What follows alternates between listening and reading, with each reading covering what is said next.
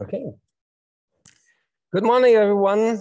Welcome to this session of the World Health Summit. My name is Eckhard Hirschhausen. I'm the founder of Healthy Planet, Healthy People Foundation.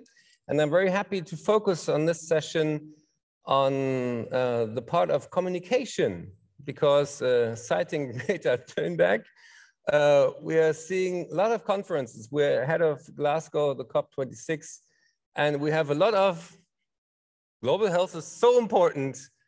But when we are honest to ourselves and to the state of the world, we're in a mess. We're in the middle of a climate catastrophe. Many things in public health that have been going in the right direction for 2 decades now, are declining, are getting worse. And Paul Watzlawick, one of the biggest pioneers in communication, said, if something doesn't work, do something different. So the big question for this talk is, what can we do differently? How can we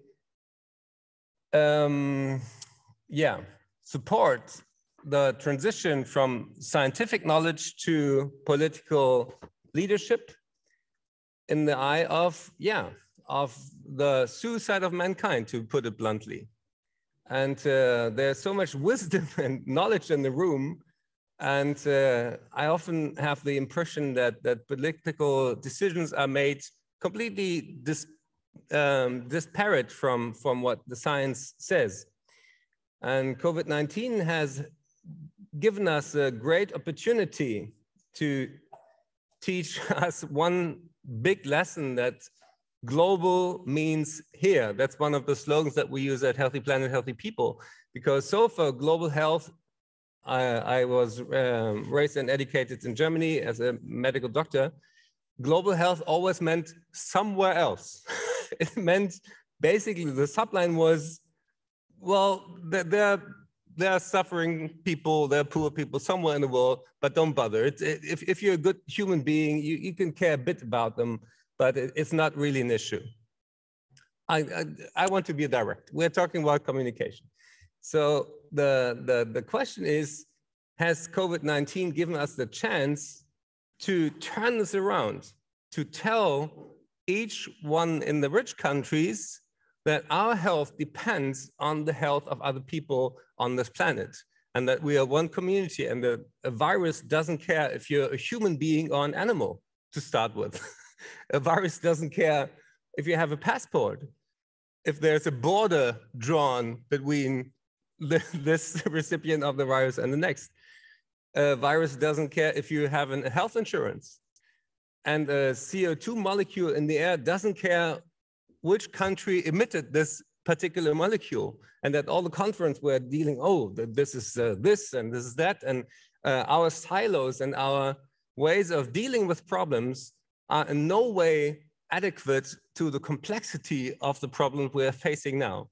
I've just written a book called Mensch Erde, wir könnten es so schön haben, saying, well, Mother Earth, we could have such a good time if we didn't mess it up. And on the cover, there's a button saying 3 crises for the price of 2, like a marketing joke. But we're having more crises that we can deal with. And we have the institutions. And Paula, to start with you before I introduce the panel in Australia and on the Philippines, to have a really global perspective. When I was listening to your talk at the Planetary Health Academy, you said big problems always start with an I. What do you mean by that? Institutions and institutions. And well, good morning, good morning, Paula. Good evening, good afternoon, and hello to everybody watching us online. It's great that I think that we can have a chance to do things differently. We can connect much more with the crisis. So just a little bit of institutions. I will go back to you in a second, but it's interesting that here we're talking about 2 important topics that I am passionate about, which is planetary health and communication. And unfortunately, we have seen how much of this, of the communication side has been perhaps neglected, because we keep talking about this for so many decades, right? And it's essential. So we're really talking about lives. But if we go back to our challenge, how do we communicate even, among ourselves here? It's like, normally we will have disinterest, or people don't have the ability to listen, right? Maybe in Germany it's different because they have to wait wait for the verb at the end. That's what we learn when we are learning German. So they maybe, I'm from Brazil, so we are, it's easier perhaps to interrupt. So if you have also people, different language, different culture styles, you can also experience that if you have an intercultural marriage, for example. Very difficult communication, right?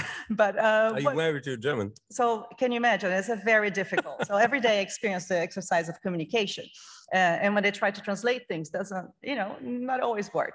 So I think as a transposing this, what does it mean for our crisis of the planetary health crisis? We are here to the problems that I was pointing when we discussed, but we are here because we have basically four major challenges, right? With the global pandemic, but as you were saying, perhaps we should call it a syndemic, right? There's so many crises together. There's this discussion. Or the triple crisis. It's so many crises. So of course it's overwhelming. And we have the crisis of inequalities. And I'm at least happy that we are emphasizing this a bit more. I was here yesterday and there was every panel emphasizing the crisis of inequality. We cannot deal with this rising differences among global and South and also within our societies. And we have the topic of today, unprecedented ecological crisis. And finally, the diminished trust in science. So all these are together, right? We cannot solve these problems without having the syndemic, without communication, which, as I said, has been overlooked. But why do we have forums like this? And I think that's one of the importance, like not doing things differently, but we are here because we're tackling this interconnected crisis. But we need to connect these communities. We have to bridge these communities. And it's very interesting. We started already. I have a question. How many times we heard the word silo? Since you're right here, I don't know. Can you, anybody? It's many times you heard that. So I also got motivated and I said, oh, I need to write a book. I just wrote something called Breaking the Silos for Planetary Health. Yeah. But the frustrating part is that we're not going to get over silos, right? We need them to, because we need specifics, right? We still need to be focused on certain areas, but we need to be aware of them. And I think we are here in communities like that. We're here to have this frank dialogue to identify where the IRRs, the institutions, the ideas. And so to cross-pollinating different ideas, for example, when we talk about health, the message is simple, right? We talk about there are no healthy people in a sick planet.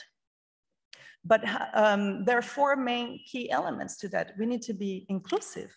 We need to be diverse, have a diverse leadership to communicate that. That's what we need to do differently, because in the rooms, we are usually with the same people, with the same, perhaps white male, same age, communicating these things. And when we are more inclusive and also, of course, trying to be, and I heard yesterday there was a panel on interdisciplinary knowledge, how do we be solution-oriented in our research? Because we're very good to track all the problems in the world. And we need to do that. Why? Because we don't want to also reproduce. And when you don't identify the right problem, you cannot find the right solution. But finally, besides being inclusive, solution-oriented, and you also need to take care of the timing.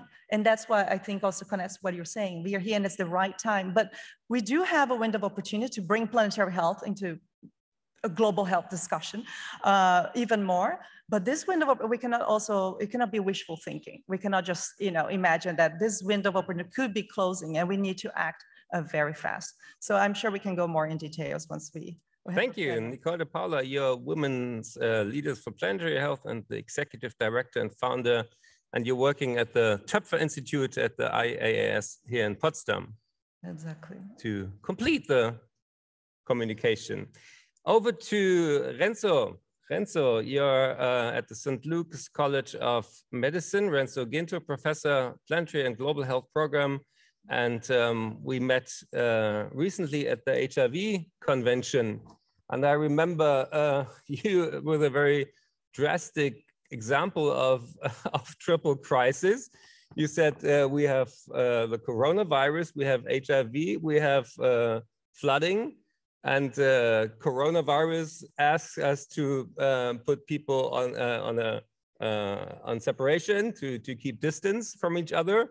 But when you have a flood coming, everybody gets into the shelter and is really close to each other. What crisis gets the most attention?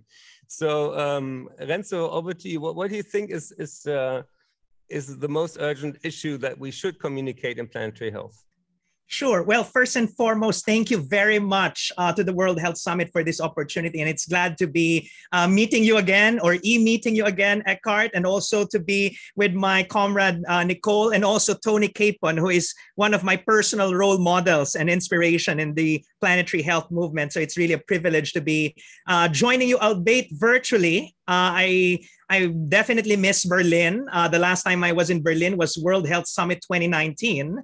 And I'm not sure if our colleagues in the room still remember the discussions at the World Health Summit 2019, when we actually gave tribute to Alexander von Humboldt, who is the person that I consider as one of the first planetary health physicians or doctors. He's not a physician, but with his work in ecology and ecosystems, I think he should be considered as one of the founding fathers of planetary health, but also a very good communicator. If you remember, he's written a lot about the beauty of the planet, but also the crisis. You're referring to the crisis that the Philippines has been experiencing and many other places. He was the first one, or one of the first, to actually call attention to the emerging issue then of climate change. I remember he was even describing how the noxious fumes are contributing to the destabilization of the atmosphere. Fast forward, in 2 weeks' time, we will be.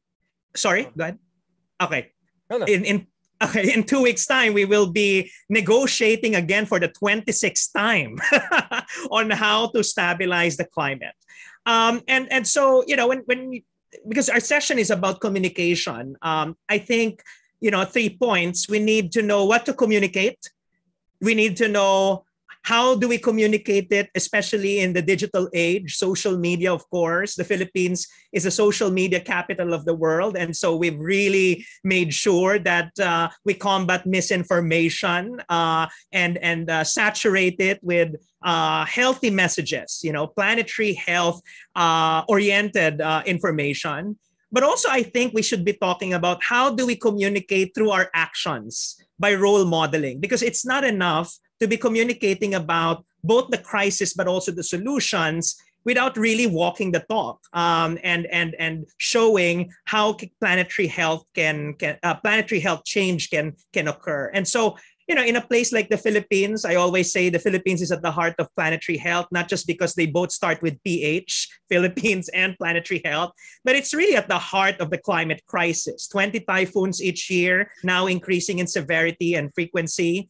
But also the Philippines, along with its other Southeast Asian neighbors, can be the ground zero for the next pandemic if we don't get our acts together, if we continue to destroy our forests, our natural ecosystems. The next pathogen is just lurking around, in the jungles of the Philippines or a poultry farm in another country. And so we really need to highlight these interconnected issues, especially in this part of the world. But also, not just to paint a bleak picture that all these problems, this crisis will be happening in the Philippines, in Southeast Asia. I always say that in the US, there's this place called Silicon Valley, which is the epicenter of technological innovation. And the way we communicate planetary health here in the Philippines is we want the Philippines to be the Silicon Islands of planetary health innovation. There are 7,000 islands, and we definitely have a firm belief and faith in the potential of places like the Philippines in really driving positive planetary health change. And for the past year, during this pandemic, we've done a lot of efforts and activities in trying to promote planetary health. Planetary health may sound new to many people, but actually it's also an old idea. It's already embedded in many of our cultures, this acknowledgement that the health of the planet and the health of the people are inextricably intertwined. And in the Philippines, over the past year, we've built the first planetary health program at the St. Luke's Medical Center, College of Medicine. And then just this year, we also launched a new Sunway Center for Planetary Health in Malaysia, where I serve as the chief planetary health scientist. And so 2 out of the 10 Southeast Asian countries already have planetary health programs, centers, and we hope to build more in the years to come in our neighboring parts of the region. Finally, and for sure later on, I can share more information about these infrastructure for planetary health system change that we are building in this part of the world, I think we need to start having a decolonial and a democratized conversation about planetary health. I really like that the fact that albeit virtually we are part of this conversation that is happening in Berlin. But hopefully in future dialogues about the future of planetary health, we try to bring as many voices as we can, women and children, the indigenous voices, people from the global south who are doing planetary health change in ways big and small in the places where they belong to. Not changes happening in Geneva, not in Berlin, but in the front lines of the planetary health crisis, climate change, biodiversity loss, and an increasingly at-risk planet for future pandemics. I'll stop there for now, and thank you very much for this opportunity. Thanks. From ground zero to the Silicon Valley. I hope you will be the last. Now over to Professor Tony Capon. You've been introduced as a role model. Does it make you proud, Tony? Oh, it's very generous of Renzo. And for me, it's a great honor to be with you today, coming here from Wurundjeri country, here in Melbourne, Australia.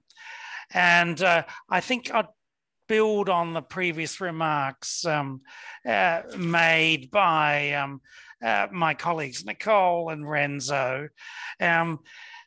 In some countries, in fact, Australia included, climate change denial has actually been a major barrier to progress. Naomi Oreskes and Eric Conway wrote about this in their 2010 book, Merchants of Doubt. And indeed, this is at a health conference. We must remember that this is just as relevant to tobacco and the history of tobacco control as it is to action on climate change. So here what we see is contrarian scientists partnering with conservative think tanks and private corporations to keep controversy alive, to sow doubt. And we've also seen this enabled by some of our media organisations, Fox, for example. In Australia, since 2017, we've had 6 different prime ministers. That's a very quick turnover in our country. And this is described as wars in relation to climate. So we've lost at least a decade in terms of progress in Australia. When we think about successful communication, it's about finding a narrative that is firstly understood, secondly believed, and importantly trusted.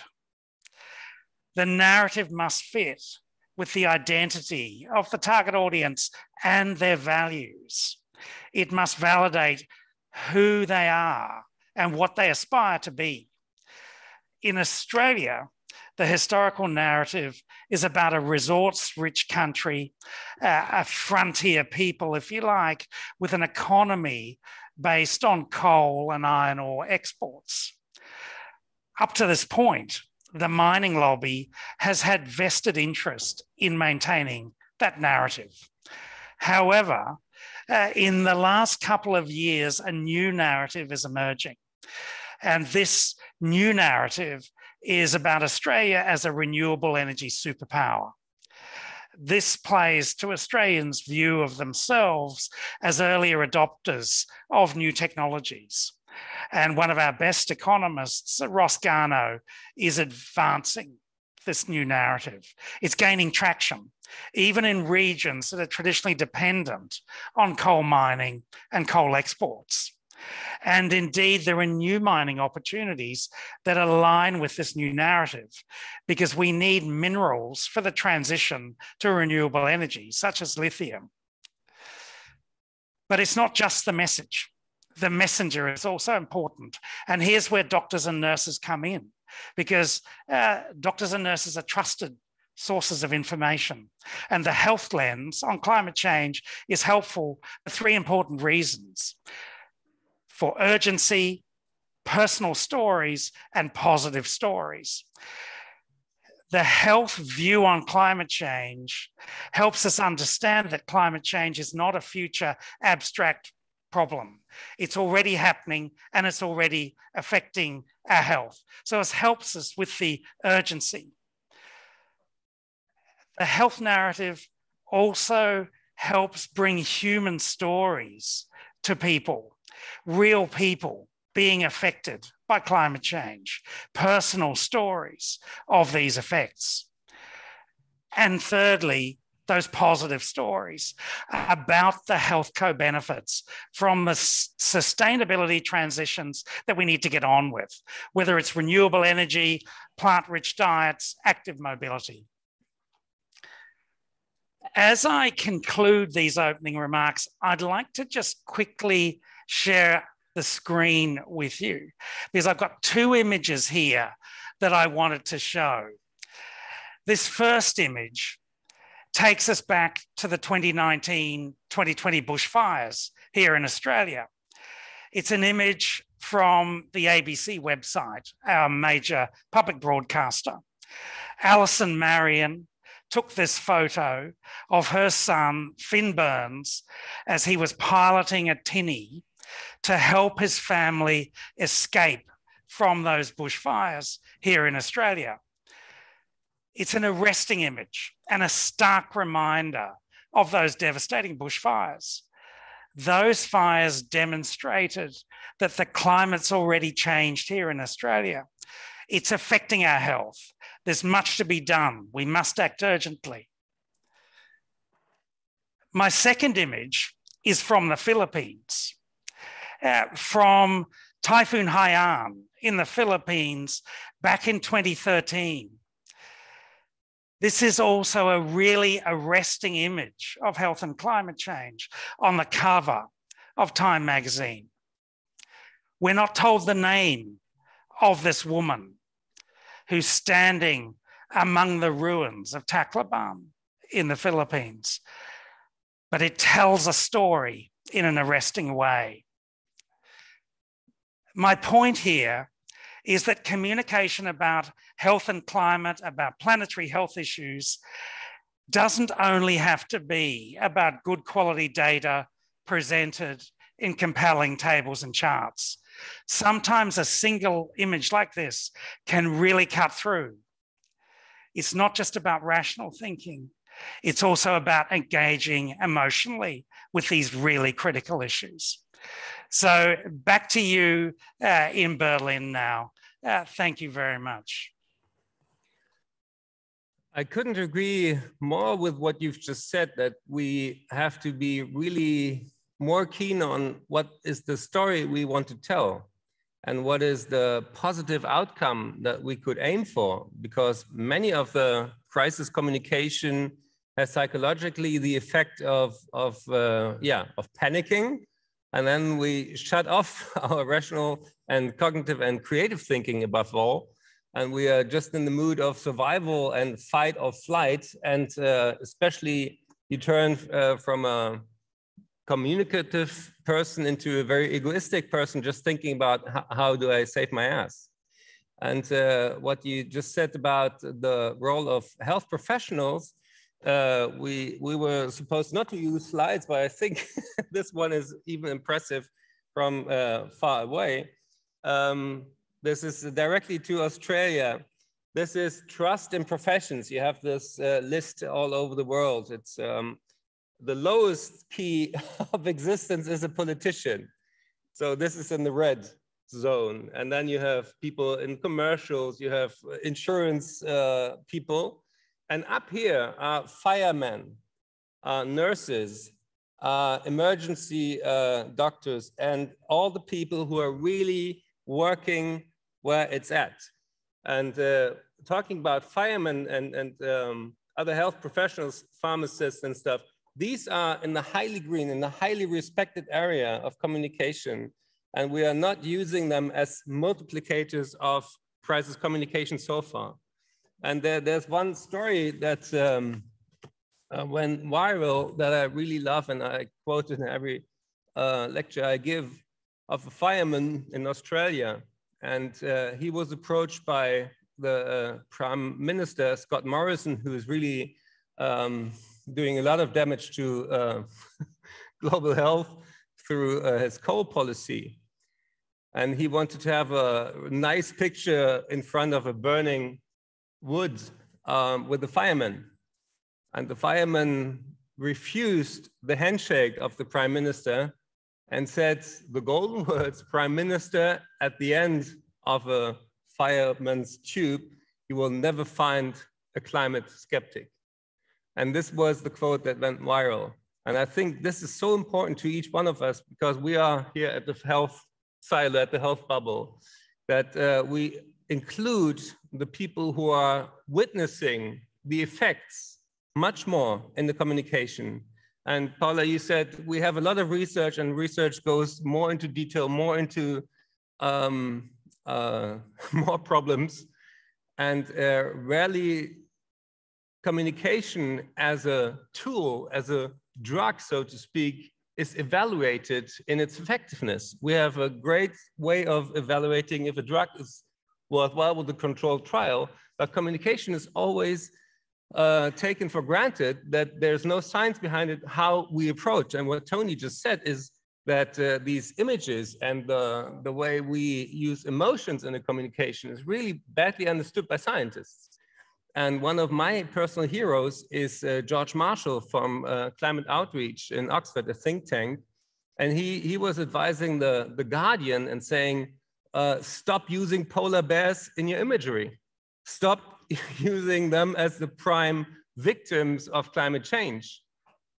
Put across the idea that they're human beings suffering, that, like the Lancet Climate Countdown said, the climate crisis is the biggest health threat in the 21st century. And we just had in Germany this flooding, which in one night only killed 200 people and caused damage of 30 billion euro. And this, for me, is, together with COVID, the turning point, the social tipping point that many people and even the politicians in Germany can't look away. Tony said that climate denial follows a certain history. And I highly recommend the movie and the book, Merchants of Doubt. And if you're not familiar, unfortunately, we can't write it in the notes, but you will find it easily. Or on the positive side, I recommend the Netflix series that David Attenborough did with Johan Rockström. So these are positive examples of how you can talk about something really difficult to grasp, like planetary boundaries, in a way that reaches millions of people. And there are not that many readers of Lancet reports, to be blunt, but there are many users of Netflix. So do you have a positive example of how we can use health professionals, and especially women, in the way that we are not having used so far? It's so interesting because you mentioned the book Merchants of Doubt, and it is a key, when you read that, you realize— by a woman. Yes, exactly. It was a very important reflection and bringing all this vested interest, right? Despite the politicians being, the least trusted, it's very hard to move forward without them. So we need to do this, we need to include them, and that's a very important point. So on the, I think we were together perhaps here in Germany, there was the Silberzatz festival, film festival, and I was there in the jury of films communicating science. So there is a whole group of people, of science communicators. Of course, you have a very important role here. I wish Brazil had more space on TV to talk about planetary health. That's telenovela. You have to have a telenovela. Maybe I need to be I don't know, create a new soap opera on planetary health. Renzo, I'll invite you, Tony, we're all going to be stars in Brazil, because that would be a way. I had a Russian friend who spoke Portuguese just by the novellas. But the important thing is, now that you mentioned, the novellas actually bring a lot of knowledge. They started to understand globalization through these novellas. They went to other countries. So we shouldn't also, it's not about making fun. Right? No, you know what the prime example is? Emergency Room with John Clooney. They suddenly understood that they're reaching part of the American population that is not reading health informations on the websites. And then they started deliberately to include topics like HIV, topics like alcoholism, drug abuse, infectious diseases in the telenovela, in the series. Yeah. And so I think that fiction has a very important role to play is something that we have to realize, that if you want to get a message across for planetary health and the emergency and the urgency to act, use fiction in a way that you're reaching people who have a vote, who will determine about what the politicians think is important. So this is an important example. And I think what I enjoy about planetary health, because this is where the narrative of planetary health is very important, right? We are here to connect. We talk so much about fragmented communities and how we are in silos and all that. But the planetary health to me is really a way to bring these communities together for this global goal of being healthy on this planet in the Anthropocene, which we cannot no longer treat human health separately from the planet. But there are many, in terms, I also remember when Renzo mentioned the role model thing. And I think I also got tired a little bit of, you write your papers, you can be at the Lancet and you made it for your career, but you realize you're not making a difference, because as you go again I'm going to Glasgow and I'll be there. And of course those who were going for decades were saying, oh, is it worth going? And that's a very dangerous question. The most important conversation that we are having, it's not about a hierarchy, but it's a very important conversation. And we are, oh, should we go? That's not a good sign. But still, I think we need to, we can, of course, not give up. And the secret here is also, and we do have ISS is actually having a space there at the COP that I invite all of you, if you're there, on the ISS Reflect COP, which is really bringing, is it really the right way that we communicate here? So it's a top down, there's a side event. I kind of vomit my content and my report and go to the next. And politicians are running around on the other side. So that's a key concern that we have at ISS as well. And I was very proud that my colleagues are actually trying to change. It's the mindset as well as the way we communicate. So there's so many sides of this conversation here, but on the role modeling thing that I think Renzo mentioned, it was very important that I took the space and the freedom that ISS gave me to create the Women Leaders for Planetary Health. And I realized that sometimes the small little actions, just helping younger women to communicate their ideas on the conference, you would make a difference professionally in the future. So we realized that there was a gap also in the conversation. We were a lot about this data. So planetary health community at the beginning, they were interested in also showing more data, right? We need to give, okay, here's our climate changing facts. We have more diseases and you're gonna die from it. So, and of course, it opened a new field and we are evolving. However, we started to notice how do we, again, the problem of implementation, right? That's where we are dealing with. And that's why we need the whole community.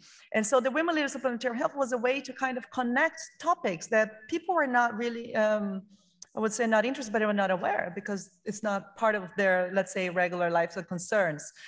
So we go beyond the science, right? Because what we need is, we need the science, we need the capacity building, right? And we need advocacy. Those are the three things. So planetary health is, yes, a science, but it's also the social movement. And I think that's the part that we enjoying here. And by connecting, even for women, we heard yesterday a very powerful talk of the head of UNFPA, and how by the end of this crisis, how lockdowns are disproportionately impacting women. So we were already in a gender crisis. We are missing the SDGs. We're now it's very hard that you need the UN Sustainable Development Goals. But after this crisis, we're a bit farther behind, but who is really farther behind? So there is this article in Nature saying how men were actually published, they took the time, the lockdown, so, I don't need to go to work, I commute less, and I'll write more papers at the Lancet, I'll write more papers in scientific journals. And women, what they're doing? Because of, they were first going crazy, second, teaching, they would have had double journeys, right? Now we have a triple journeys because you're homeschooling. So you're all of a sudden school teacher. But this question is when you don't have women in decision-making. So we're shaping now to get out of this crisis, and we have the same room with the same people. How are we going to think differently? You talk, how are we going to communicate different, or whatever we need to do different with the same people? So that's why now one of my main concerns now is how do we change the leadership, and just to diversity in leadership. And to give a concrete example, I'm also at the steering committee of a global campaign called She Changed Climate. And it's a very important, She Changed Climate. And I would encourage you can take a look, and it's a very scary, Halloween is coming. So the scary fact, at the UK presidency team, you have 2 women out of 12. So this is the UK. So we're not particularly, a group of women, we're not particularly impressed with gender equality there in the most conversation. And this now it's, we had a letter of 400 really top climate women leaders around the world signing and calling for this. And I must say that we got, now there was, I think it's a deputy in the team appointed. So there was some change. So we cannot just get desperate, right? When you unite, and that's what I like, it's through networks that we can make this change. And see here, we can be in Southeast Asia. I'm from Brazil. We're connecting 3 continents. And when you have this diversity, your impact will be much higher. And it was interesting, you gave the example of the flooding in Germany, right? The science was there. They knew exactly on which street the amount of rain would fall. Nobody left their houses, right? So information clearly is not, and data not the only thing that we need. So this emotion, communications, diversity, and bringing communities together is something that I think that we are here for. Talking about the flooding, over to Renzo, when Germany was hit by this, we were just really flabbergasted by the fact that we have trillions for basic research, but we have not a working system to alert people when there's a flood coming. And ironically, in Bangladesh, people are much more used to flooding, and they have a much better warning system than we have in Germany.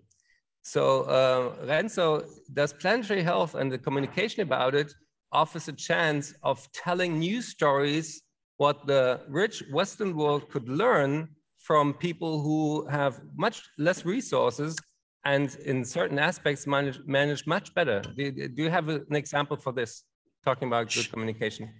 Sure. And, you know, when you mentioned that in Germany, and of course, I definitely sympathize with what happened to the German people. I have an aunt who's a nurse close to, who's living near Bonn, who was almost affected, but you know, she volunteered and helped in the response efforts. And you said you're flabbergasted, but in the Philippines and in many different climate vulnerable countries, when these extreme weather events do occur, we're not feeling being flabbergasted. You know, we already are anticipating and preparing, and this has been part of our reality. I remember in one forum that I attended a few weeks ago in London, and there was a question, can we just avoid climate-related news and photos, such as the one shown by Tony, to protect ourselves from climate anxiety, you know, to secure ourselves from being exposed to climate news. And I answered, you know,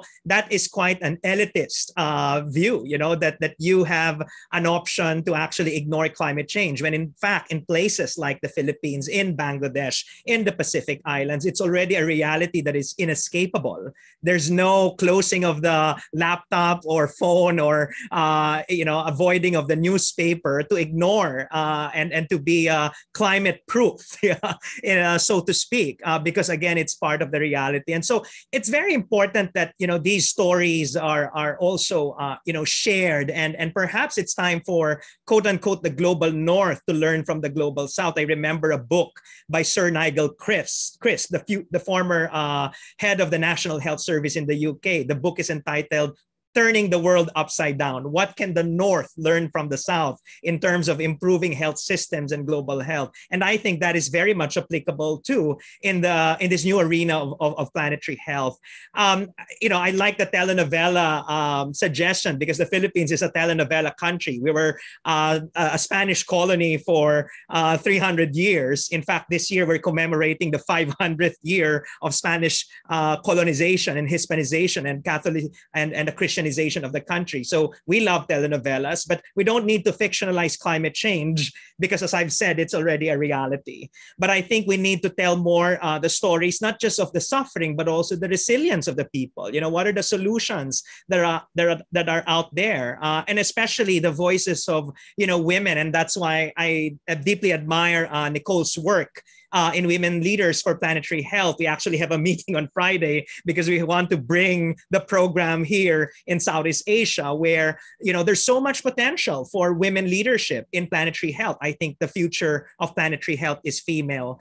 Finally, I think in as much as it's important to communicate planetary health to the public, to young people, to women, to you know, our colleagues, for example, in the North or in the South, I think we also need to start talking about how to share planetary health messages and proposals and recommendations to politicians and government officials, which admittedly, you know, they're the ones who have a strong handle over many of the sectoral policies that concern planetary health challenges. And for instance, I just want to share that in Malaysia, where, you know, the Sunway Center for Planetary Health is located, we already started talking to the Malaysian government in developing a national planetary health strategy that will support Malaysia's ambition to become a zero carbon economy by 2050. And so that, I think, is an exciting opportunity. We really have a close relationship now with government.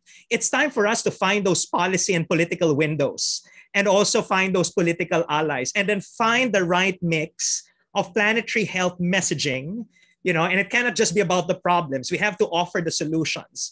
And I think that this COVID moment where, you know, people and politicians alike are now realizing the need for transformation, I think this is a great moment for introducing those, you know, hard and ambitious proposals that have never been considered before, but only a COVID-19 pandemic mixed with climate change will, you know, kind of present, you know, these windows of opportunity. I'll stop there for now. Thank you. Thank you, Renzo. We had a discussion 2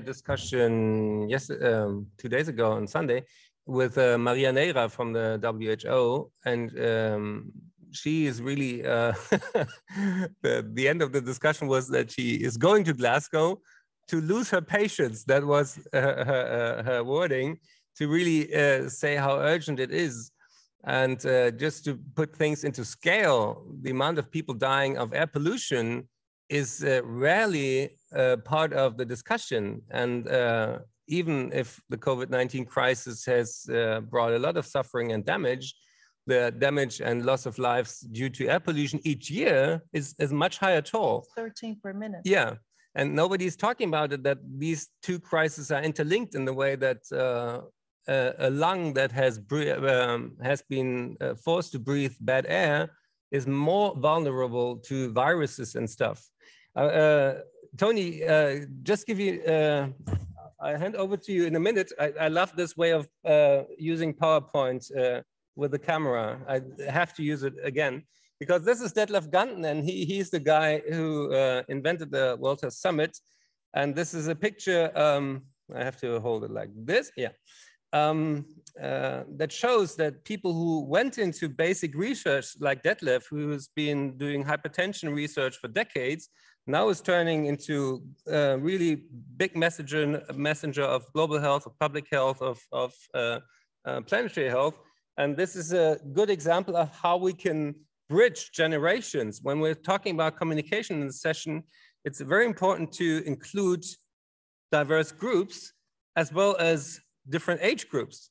Detlef is now turning 80. This is Luisa Neubauer, the head of Fridays for Future in Germany.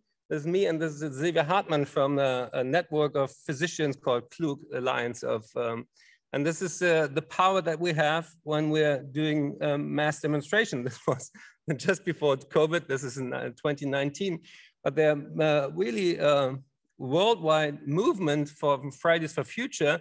And if you take existing social movement and connect it with planetary health ideas, then you have much more media attention than if you're trying to do it separately. That's why we had a demonstration in front of the Charité with nurses, with doctors with us, big globe, showing that climate protection is health protection. And the last thing, this is over to Australia. This is one of the places where there's coal digging in Germany. And I went there one of the hottest days in the year with Teresa Krüger. She's a medical student and she's really into global health, and she has a great career in front of her. But you have to look once in your life into these holes of Mother Earth to understand the dimension. When we're talking about gases, people don't understand why they're measured in tons. And if you look, this is missing. Where is it? All above us. These are the tons of coal that are missing there, and they're now above us in the atmosphere. You need practical explanations. And last thing, how do you get heat on the paper, on the newspaper?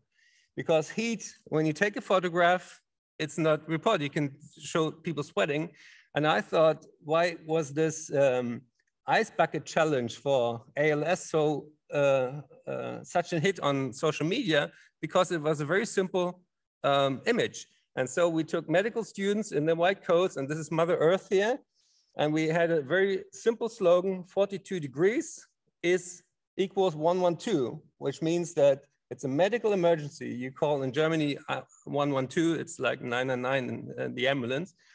That you have the image of emergency and a cooling event. And this went on the newspaper, on the television news, because it was a good story to tell. It was very easy. If you're talking about heat, talk about how do you get it in the media. And now over to Australia. When we're talking about the victims of the flooding, these were 200 in Germany. We had in Germany alone 20,000 people dying of heat in the year 2018. And this didn't make it into the media. And Tony, in Australia, heat and the wildfires have had such an immediate impact on human health. How was this perceived in the media, and how could we learn from there how to put heat in the middle of the conversation? Yeah, it's a really important question, this one, Eckert, because as you say, you can't see it, and that means that it's hidden. It doesn't show up as well in the health data either, because it's not always reported as a cause of death, for example. We tend to focus on the more proximate cause of death in this context. So, yeah, it's certainly in our country, heat extremes, heat waves are the most deadly of our natural hazards. In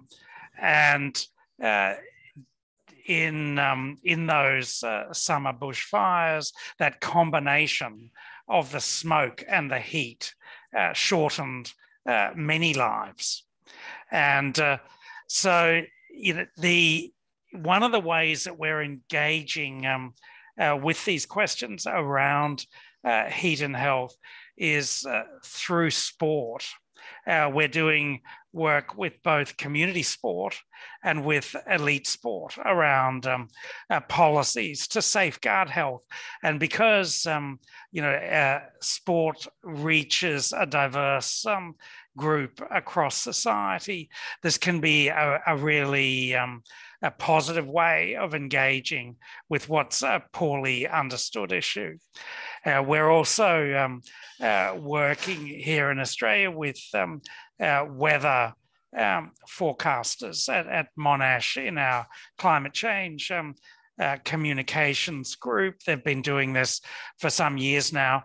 In the Northern Hemisphere, when there's extremely cold weather, in addition to the temperatures, you also get the wind chill factor.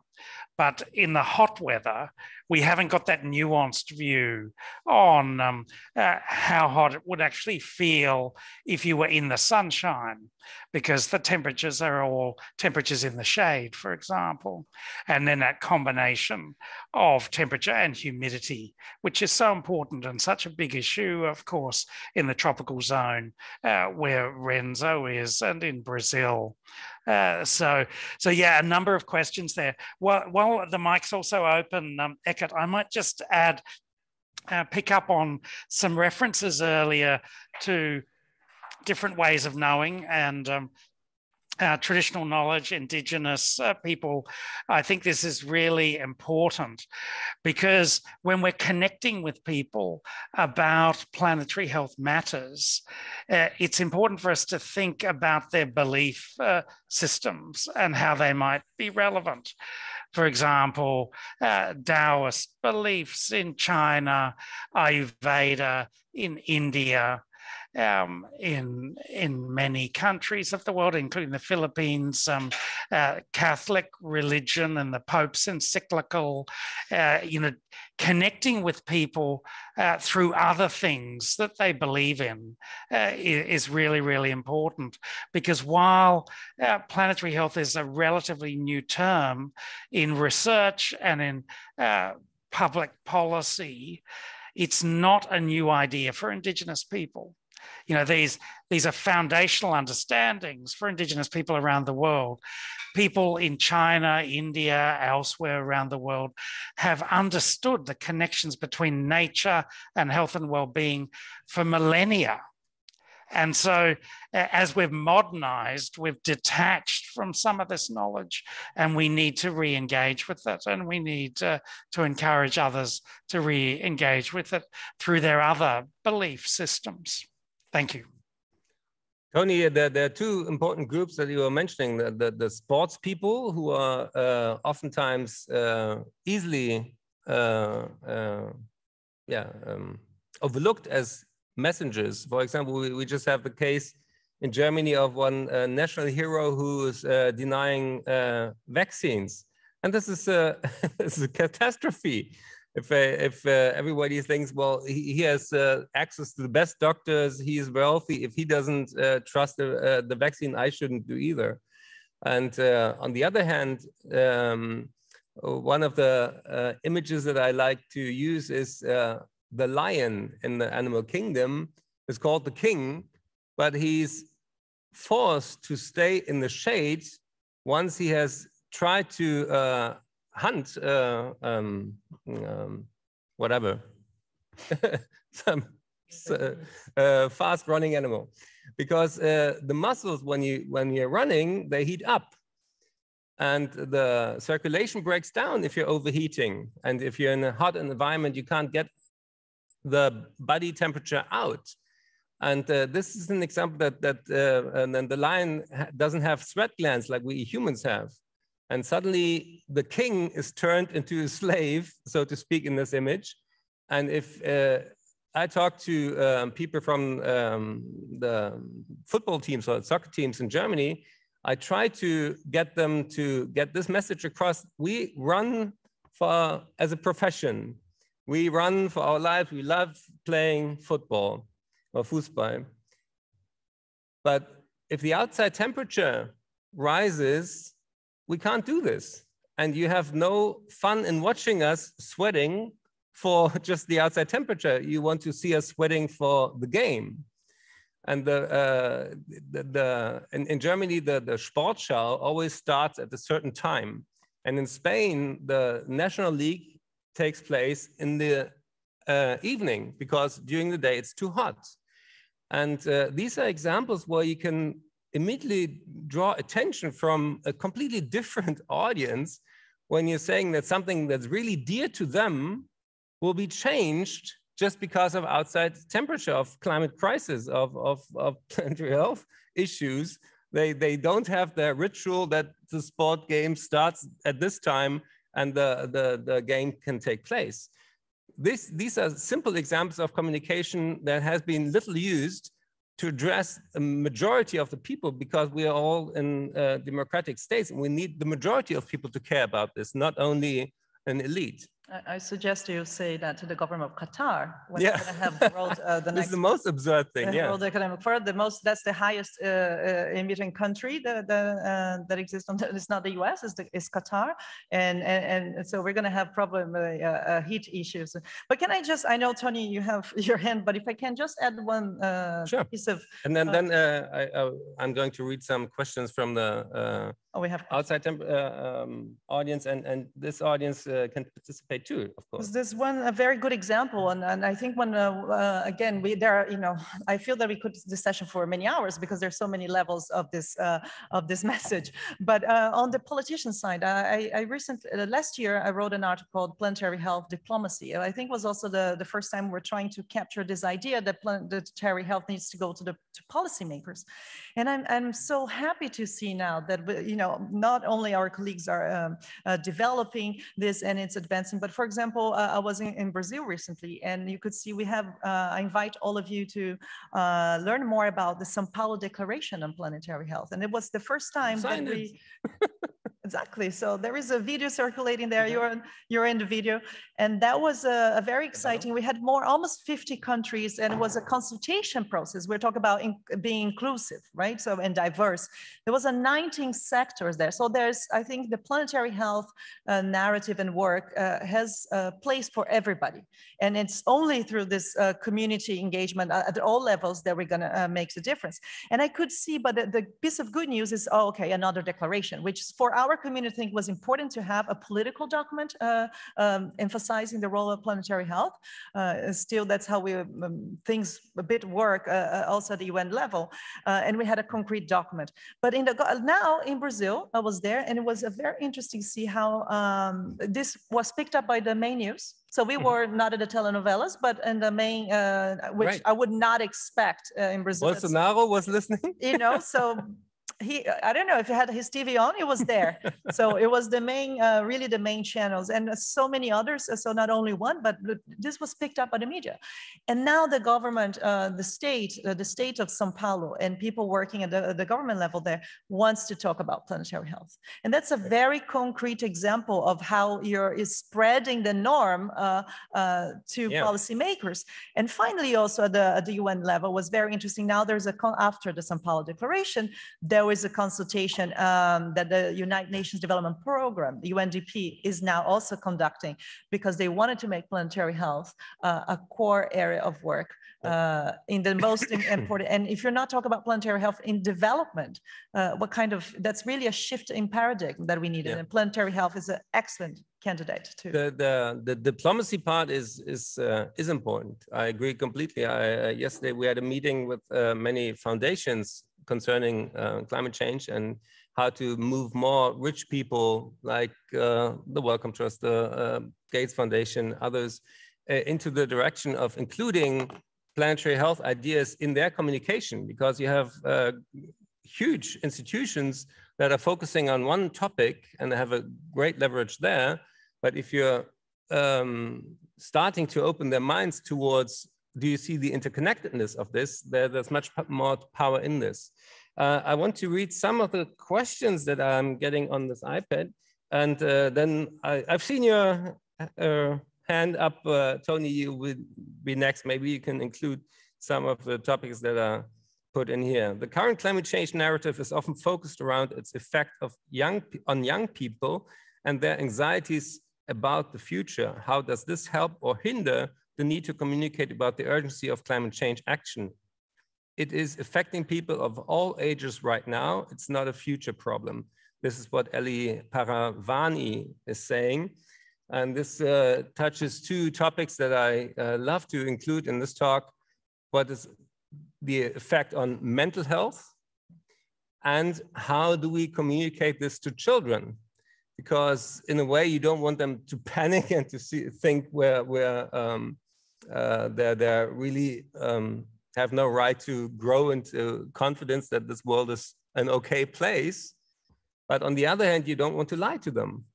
And so this is, these are two topics that I would love to hear Tony about, and then Renzo, and then we have another movie to illustrate how this can, be tackled on a new way. Tony, how do you deal with the connection of for example, heat and the brain? It's such a direct impact that with heat you have more accidents, more suicides, you have less control. Each one of us knows that with heat you can't get a clear thought. But this is also overlooked. If I talk to the psychiatrist or the neurologist, there are no experts on heat and brain. This is ridiculous. Yeah, really important questions here, Eckert, and absolutely. I mean, the first one around young people, and I mean, it's wonderful to see young people stepping up around the world. Here in Melbourne, Anjali Sharma is a young school child who took our Minister for Environment to court in a case about the approval of a new coal mine here in Australia. And that's proceeding through the courts at the moment. In the first judgment, the judge upheld that the Minister for Environment had a responsibility to consider the well-being of young people, not just in Australia, but around the world from the expansion of coal mines. That's been appealed by the Minister. So essentially it sends a message that the Australian government currently doesn't think they have a duty of care to young people in this contract, which is really quite an extraordinary thing to do. But it's now before the full bench of that court and could end up with a further appeal before the High Court. So, you know, this is a very significant case. Fantastic to see young people stepping up. And the important thing here, though, is that young people don't have a vote. So that, you know, that it's only in this kind of context, with the support, in this case, of an 85-year-old nun who is their litigation guardian, that young people can actually voice their concerns. So we certainly don't want to alarm young people, but it's important to remember that young people learn about climate change in school. Unlike many of our elected officials in our parliaments, many of them are old enough that they didn't learn about climate change at school. And so they have to be prepared to keep learning in the parliament so that they understand the issues that are front of mind for young people. But you're absolutely right, Eckert. We tend to focus on the physical health effects of climate change, and we don't pay enough attention to the mental health impacts of climate change. This needs more attention. It also relates to displacement of people from places where they live, whether that's small Pacific Island countries or large cities in delta regions of Southeast Asia. You know, displacement, loss of livelihoods, really important mental health implications. So let me stop there and pass back. Yeah, thank you. What's the view of the Philippines, Renzo? Well, it's not just the view of the Philippines, but the view of young people like me, but also the view of some of the most affected populations in the world, in Southeast Asia, in the Pacific. I mean, you know, there's a latest study that showed that 92% of young people in the Philippines are frightened about the climate crisis. And, you know, that's coming from a country that has already been frequented by extreme weather events like typhoons and flooding on even a monthly basis. And young people are also concerned about the failures of government in responding, in preparing, in mitigating this crisis. So, you know, the young people are very aware. It's not just going to affect how they play football. It is actually an issue of survival, long-term survival. Will they have jobs in the next 50 years? Will they be able to even survive beyond, 50 years old? Because, well, you know, they might be experiencing either extreme weather events like typhoons or, in exposure to extreme heat. feet?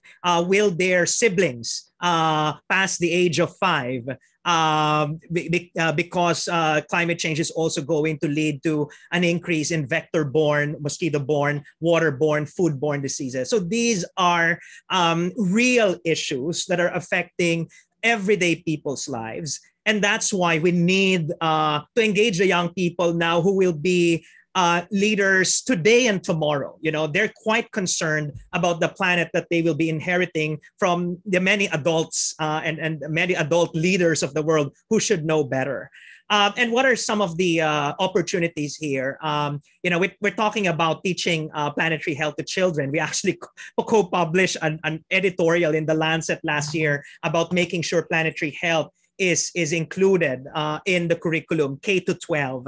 But I think, and we were just discussing recently, I just got appointed in the country's mini IPCC, and we were discussing that climate education should be included throughout the life course, you know, from cradle to grave, because adults as well do still play a key role in their respective professions and sectors. How do they consider climate change aspects in agriculture, in the health system, in transport, in many affairs of our society? So definitely education will need to play a key role, and we need to make sure that we apply an intersectional lens, you know, that we acknowledge the different layers of vulnerability and inequality. You know, we can't come up with a one size fits all kind of education for all young people or adults. You know, there are specific communities that are more affected by the climate crisis: indigenous peoples,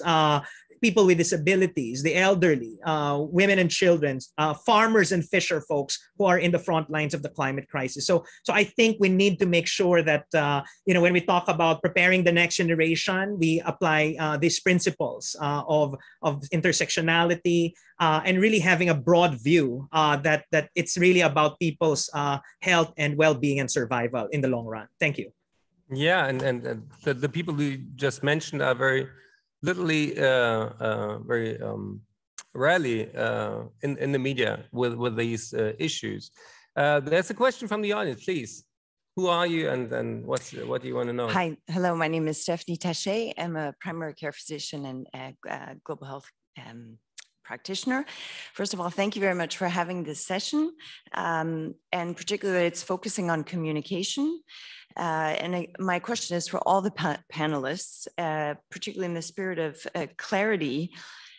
We see that even here at this conference, there are different terms being used: global health, One Health, eco health, and now we have planetary health. And I was just wondering from all the panelists whether there have been discussions on some of the organizational principles of having planetary health be an overall framework for these other topics, particularly because there's implications for funding and policymakers, so that we're not once again repeating silo approaches within these different disciplines.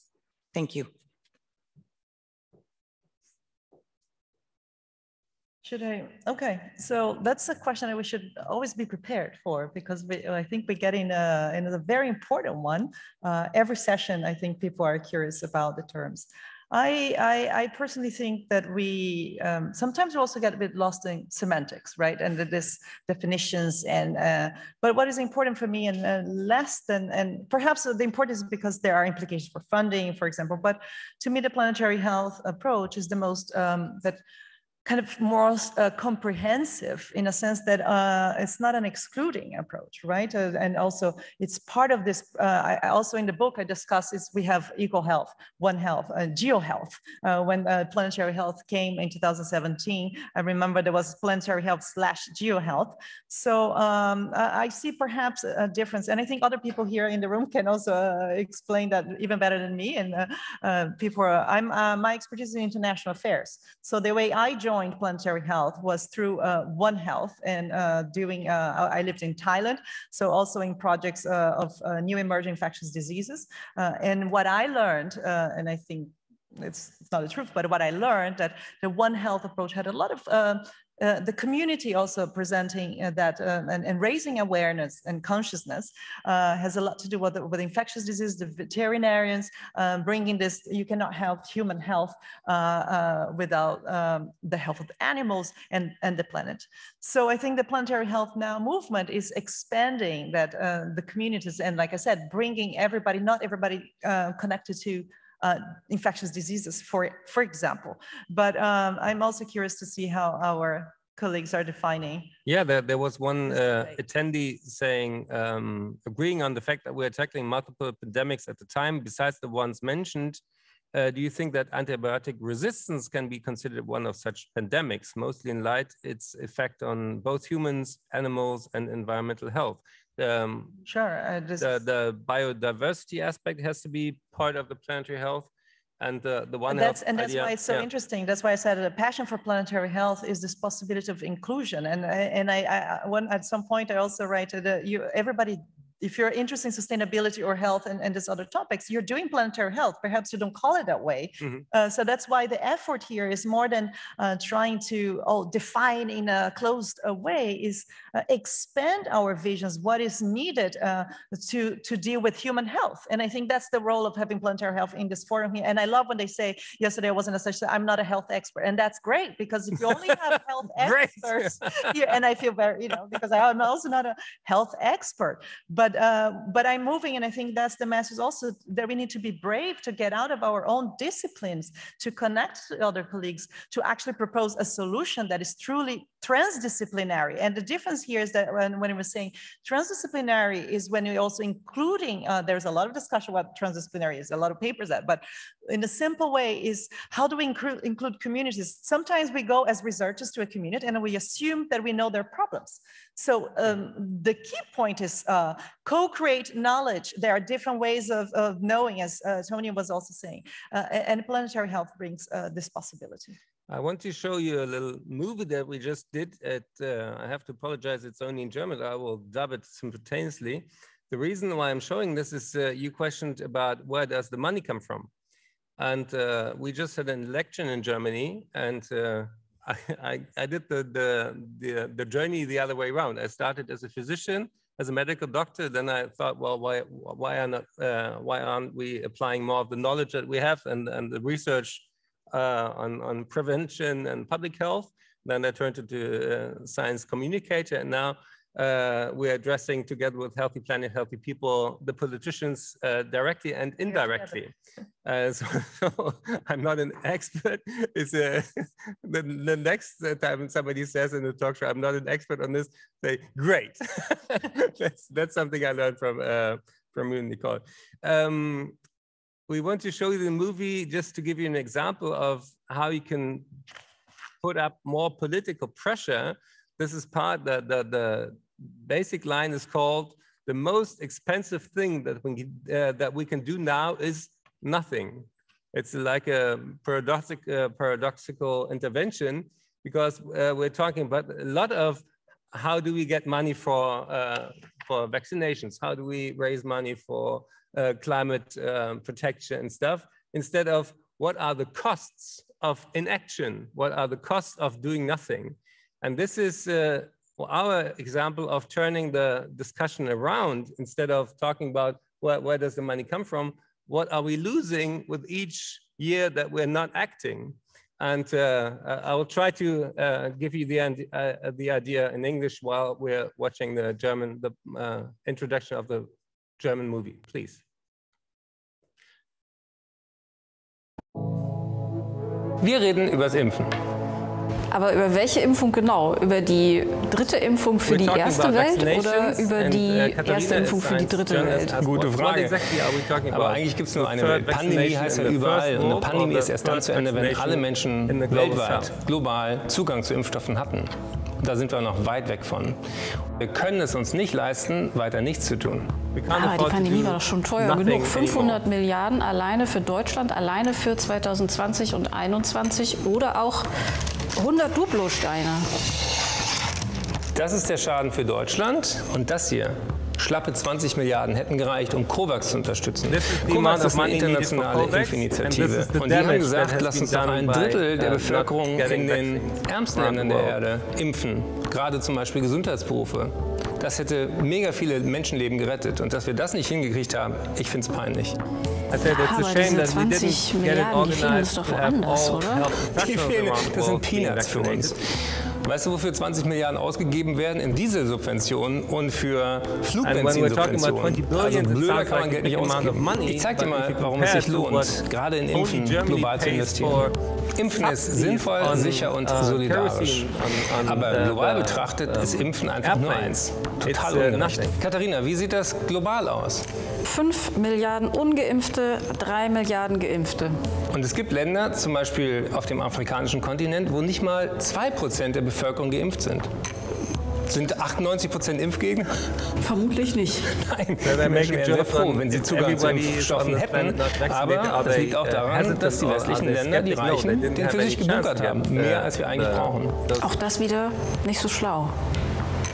Ein plakatives Beispiel. Das hier sind die Viren, das ist der Impfschutz. Und wer ist davon geschützt? Momentan nur die Menschen im globalen Norden. Und da, wo die Viren ungehemmt sich ausbreiten können, entstehen neue Formen, nämlich sogenannte Mutationen. Und die können dann zum Beispiel unseren Impfstoff plötzlich überwinden. Die klare Lektion von Covid-19, Pandemie bedeutet, wir sind erst dann alle sicher, wenn alle sicher sind. Global health is here, global health is infectious, and we can do more to protect our own health. Die Klimakrise ist mit Abstand die größte Gesundheitsgefahr im 21. Jahrhundert. Und deswegen müssen wir insbesondere die Menschen im globalen Süden stärken, weil die der Sache besonders stark ausgesetzt sind und weil die besonders verletzlich sind. 0,7% für Entwicklungszusammenarbeit. 0,1% sprich 1 Promille für globale Gesundheit. Das ist unser Ziel. Man kann nicht sagen, dass wir uns das nicht leisten können. Zusammengefasst, das teuerste, was wir jetzt tun können, ist nichts. And 0.1, and it says that the most expensive thing that we can do now is nothing. And we have this cake, and I show that 0.1 is 1,000th part of what we have to give, and it's just this little piece of cake that we're not even achieving in Germany. And I think you need practical movies. Like we made it with a company that usually does commercial movies. You have to have more professional communication about these topics. Otherwise, you won't get the message across to a broader audience and the politicians themselves. And on this topic, I want to thank the Bill and Melinda Gates Foundation, who was supporting us in this. Give them a hand. So over to Australia, and your best examples of communicating these topics to a bigger audience. We have 10 minutes left in our discussion, and we want to focus on the next steps. What are the chances of the Glasgow COP? What are the chances in communicating planetary health together with the climate crisis, together with biodiversity crisis? And yeah, give us some hope, Renzo. Yeah, well, yeah, no, it's very important that we always do remain hopeful. And I think the source of hope that I see is the way Australian people, not necessarily all our elected officials in our parliament, but the way Australian people want stronger action on climate change. And that is clear from all of the surveys of the views of Australian people. And importantly, Australian people want action on climate change because it will not only be good for our health in the future, but because it will provide new economic opportunities for young Australians. Because if we try and hold on to these traditional ways of doing things, whether it's burning coal to make energy or any of the traditional ways of doing things that are harming our climate and our environment, then we're only going to be left behind. So embracing new possibilities, working together with partners around the world across sectors, industry, civil society, that's the positive story. And we're seeing that. Sadly, our leaders aren't out in front. They're struggling to keep up at the moment. Yeah, and this is something that I'm looking forward at COP, that Andrew Haynes, the godfather of planetary health, he has always stressed in the communication the co-benefits. For example, when we are seeing many people suffering from heavy COVID-19, they're often people who have another health problem, like overweight, like diabetes and stuff. So prevention, together with the resilient health system, is one of the things we have to really focus on and bring the climate community to this evident conclusion that when you have a hospital without the chance of cooling it down, you will lose patients. They are suffering even within the buildings. So this is the situation we are now facing, and it's getting worse over the next decade. And the amount of money that we need to transform this is huge. But if we don't do it, it will get more expensive. Paula, what are you, Nicole? What are you looking forward at COP? What do you think would be the best communicative outcome from COP? The best. We want ambition, right? We know that's which is hard to be. It's hard to remain hopeful because you know, we cannot be here. It's not wishful thinking, as I said. The geopolitics, and that's, I think, a bit of my expertise. That's what is leaving us behind. But I remain hopeful because we are unstoppable now, and we see the topic. It's impossible to not talk about this, about climate change or about biodiversity loss or ocean. We tend to forget, but now we see how the only reason that we're still somehow, you know, functioning is because of our nature. So we need to restore nature. So what I'm hopeful is to bring this communities of climate also to the biodiversity one, and I see a bigger chance now. But I wanted to also make a proposal since we are closing, and we talk about the subsidies. And I'm also a scientific commissioner, the Pathfinder Initiative, and working with Andy Haynes, and we're going to have a session at the COP. So one is at the EU Pavilion. So I invite all of you on Monday to attend the session and to first week or second week. It's the first week. Me too. So we can continue the conversation there. But the 1st of November, we're going to have a side event exactly on the health benefits and explaining the Pathfinder. I invite all of you. Yesterday there was a session here that we can watch on YouTube on a higher speed, so we save time. So I heard that you don't need higher speed. So that's just a tip for us to do even more with less resources. But what I would like to highlight here was I make a proposal because we are concluding is I heard a lot about a new pandemic treaty. Right. There's in principle, I think that's an interesting idea and we should explore. However, there is another treaty that we are proposing that it's also on this initiative, so the Fossil Fuel Non-Proliferation Treaty, which is also about our health. And we should also, if we're talking about a pandemic treaty, we need to talk about the reduction of coal and gas. It's the most imminent threat to our health. So climate change is an opportunity for public health. And having this conversation, so perhaps next year at the World Health Summit, we're going to have a conversation of the pandemic treaty, of the fossil fuel non-proliferation treaty, because we learned, and right now we have colleagues that works also, Jeremy at the World Health Organization, cycling to Glasgow, bringing a letter, and I invite also, you can see on Twitter, I think he reached London yesterday, 850 kilometers.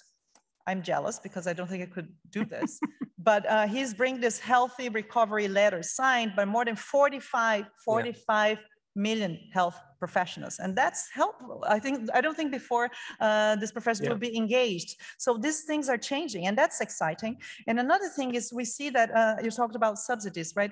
Apparently we have $11 million per minute of subsidies. The IMF has the numbers. So if we use our money in a smart way and through budgets, that I think we have a very good chance to save money and save lives. And this session will be on YouTube faster? YouTube, and if you want to listen to Nicole and Paula slower, you can use the settings. I've never done that. So I reached a point that 2.0 said, can we go faster? Because I think you got used to it and the topics were quite aware. People tend to repeat their points. So, but which is important for advocacy, but I think you're in the field. I think we got the message. I just imagine you talking Portuguese. We're not getting into this. We have two more closing remarks. Renzo, please, what are your signs of hope? And what are you watching at the COP? Yeah, and quite frankly, you know, my vision is beyond COP, right? On one part, I was thinking, you know, that's done deal. We already know what they're going to talk about, and maybe this is my less optimistic side. But I think we in the planetary health community should go beyond COP. You know, Nicole was already mentioning about forging coalitions with the biodiversity sector and planetary health. Going back to the earlier discussion, what is the added value of planetary health? It really breaks the silos. It transcends disciplinary boundaries. But I think planetary health is also an opportunity to discuss issues that we are afraid to talk about, to discuss and really grapple with some of the fundamental questions of our civilization that we are not talking about even in places like the World Health Summit. The funny thing is, in 2019, I actually wrote that commentary saying that, you know, basically suggesting or recommending that the World Health Summit should become the Planetary Health Summit if it wants to really, you know, up its level of ambition. And one of these areas that we're not talking about is the future of our economy.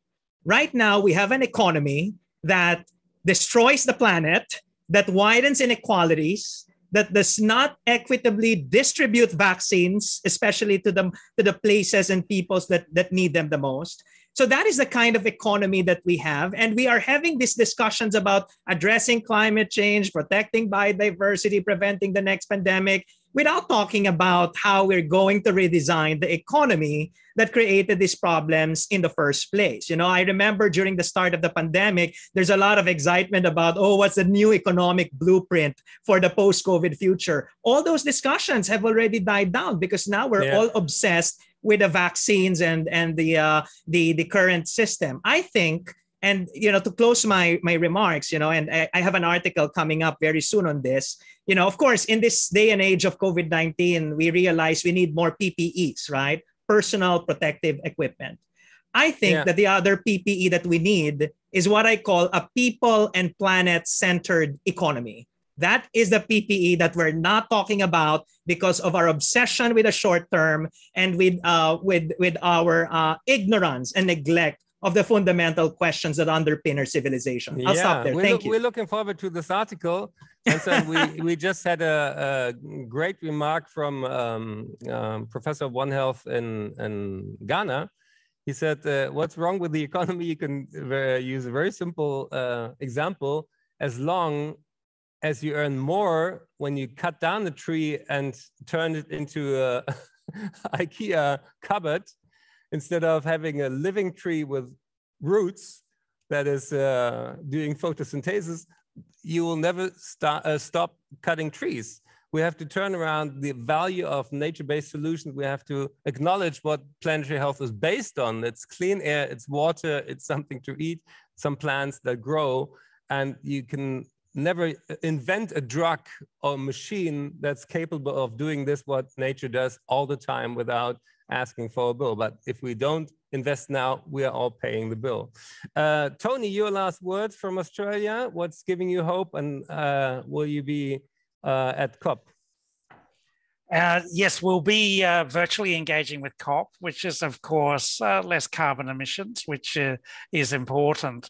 I guess for me, shining light from the pandemic. This is a theme from the Pan-European Commission on Health and Sustainable Development, that recent report. And I think this is encouraging that we, as we regroup and move forward together around the world, how do we bring new insight, new light to the way we do things?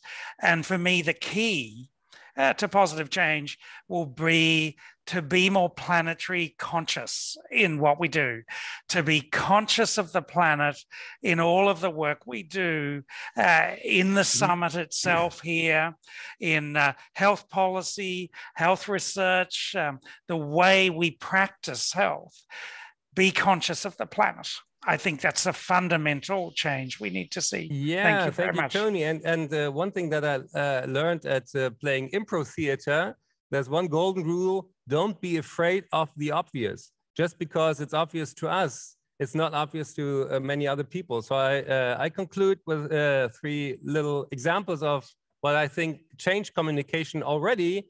This was the idea of using the color stripes for showing people in a very simple and artistic manner. So we have to talk about how can we use graphics, how can we use cartoons, how can we use funny people to get this idea across, that it loses a bit of its gravity. And there's Cranky Uncle, there's Catherine Hayhoe in the US. There are she's using the whole metaphors of the belief systems of people, addressing people's hopes, and faith is a very concern to many people. And this oftentimes is opposed to science, but if you're talking to people of Christianity or Muslim or Hindu faith, whatever, there's always this idea of planetary health implanted in the religion to take care. And the other really basic idea is everybody loves their children, everybody wants them to be healthy. And when we're talking, and this is what I loved about the Lancet's Climate Countdown, they had a movie out, every child will be affected by what we do now. And this is much more emotional than talking about the year 2050 or 2100. This always seems far away. But a child born today will be only 29 at the year 2050, when we hopefully have reached climate neutrality. But if not, the life that this child is looking forward to have is unimaginable for all of us. So make it precise, make it emotional, make it blunt, make it obvious. Don't be afraid of the obvious, even if you're a science communicator. And now I would like to thank Isabel Auer. She was preparing this session, and Kerstin Blum from Healthy Planet, Healthy People. And we have a planet here, and I would love to have one photograph of this session with a planetary health idea. Please come forward. Nicole, we will have a discussion later on, and we'll continue this as COP. I thank you very much for the questions that you post on the internet. I thank you very much for being here, and be sure that you become the most burning climate planetary health communicator yourself. Don't wait for others to communicate. You can start just with your iPhone that you're using now. Share this pic, follow us on Instagram, share the community, empower women. Please. And thank you very much.